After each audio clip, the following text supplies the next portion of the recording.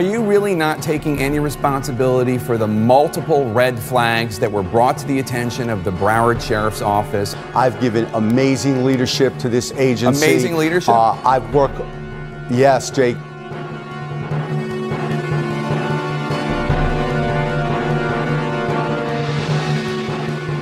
Nizar Hamzi is a deputy sheriff for the Broward County Sheriff's Department, hired by Sheriff Scott Israel in 2015. Even though 3 high-ranking officials from the sheriff's own office recommended against it. Maybe these officials knew about Hamzi's other job, the one where he works for Hamas, the Palestinian terror group that goes by the name CARE in the U.S.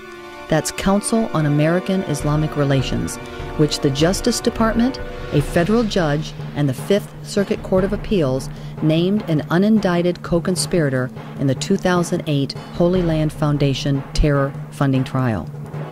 Is Nizar my friend? Yes, he's my friend. Yes, Sheriff Scott Israel hired Hamzi even though he was the Florida Regional Operations Director for a Muslim Brotherhood front group. And before that, he had served as an executive director for CARE in Florida. Hamzi didn't even have to quit his Hamas CARE job to work for Sheriff Israel. And people that talk like that cannot be the commander-in-chief of our military.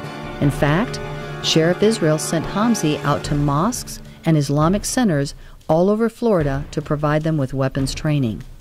Here he is, Deputy Sheriff Nizar Hamzi, wearing an Islamic thwab, showing jihadis how to defend themselves against an active shooter. I'm shooting you and I'm killing you, and everyone is just looking at what I'm doing. That's real. You need to understand that. So if you're dealing with the threat, deal with the threat. You're able to conceal in this state. It's your Second Amendment right. So I want to go over some things with you regarding your right to return fire, because it's important. And we need to know our rights, and that's what my job is, to make sure you know your rights. Hamzi's high in demand these days. He's an American Muslim who also happens to be a Broward County Sheriff's deputy. And he's given 16 of these anti-terrorism safety seminars at Florida mosques since August. Did Sheriff Israel train Christians in churches or Jews in synagogues? Yet Sheriff Scott Israel thought it was an appropriate use of Broward County money and time to send Nizar Hamzi out to known Muslim Brotherhood and Tablighi Jamaat mosques to make sure they knew how to defend themselves.